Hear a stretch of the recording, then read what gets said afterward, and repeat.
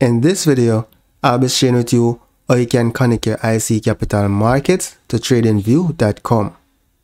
So you want to look to the bottom of your screen when you're on the chart page, right? Then scroll down and select all brokers. Browse for your broker, right? You can scroll this up.